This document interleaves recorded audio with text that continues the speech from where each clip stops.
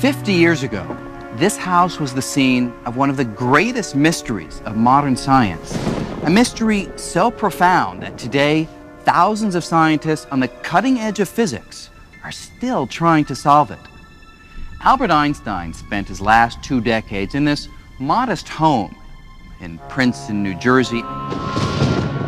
And in his second-floor study, Einstein relentlessly sought a single theory, so powerful it would describe all the workings of the universe.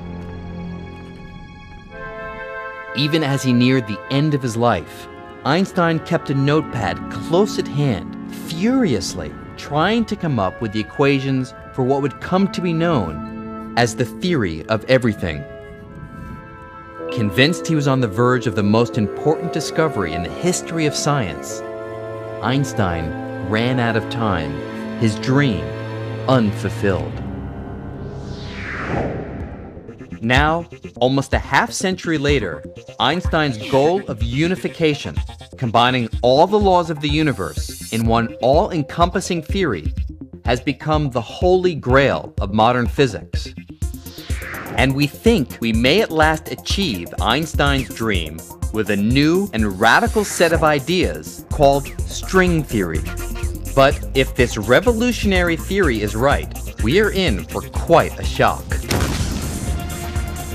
String theory says we may be living in a universe where reality meets science fiction. A universe of 11 dimensions, with parallel universes right next door. An elegant universe composed entirely of the music of strings. But for all its ambition, the basic idea of string theory is surprisingly simple.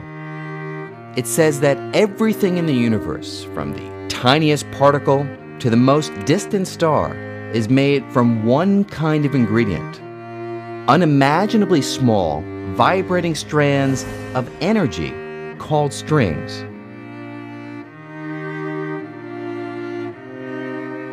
Just as the strings of a cello can give rise to a rich variety of musical notes,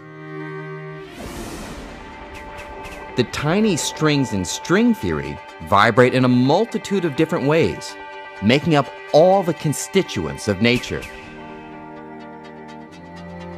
In other words, the universe is like a grand cosmic symphony, resonating with all the various notes these tiny, vibrating strands of energy can play. String theory is still in its infancy, but it's already revealing a radically new picture of the universe, one that is both strange and beautiful. But what makes us think we can understand all the complexity of the universe, let alone reduce it to a single theory of everything? We have r mu nu minus a half g mu nu r, you remember how this goes, equals 8 pi g t mu nu. It comes from varying the Einstein-Hilbert action, we get the field equations, and this term, you remember what this is called? No, that's the scalar curvature. This is the Ricci tensor. Have you been studying this at all? No matter how hard you try, you can't teach physics to a dog. Their brains just aren't wired to grasp it. But what about us?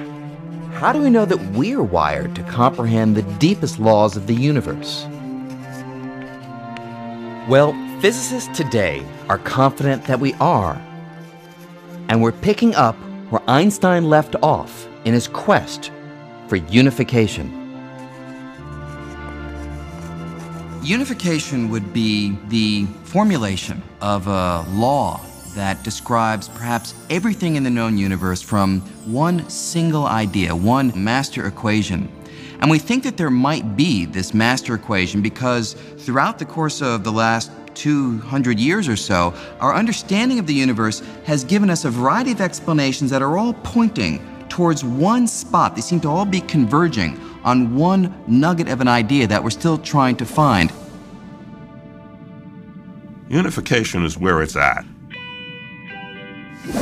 Unification is what we're trying to accomplish. The whole aim of fundamental physics is to see more and more of the world's phenomena in terms of fewer and fewer and simpler principles. We feel as physicists that if we can explain a wide number of phenomena in a very simple manner, that's somehow progress.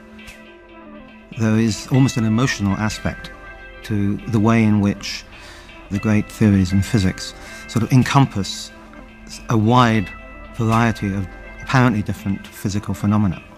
So this idea that we should be aiming to unify our understanding is inherent, essentially, to the whole way in which this kind of science progresses.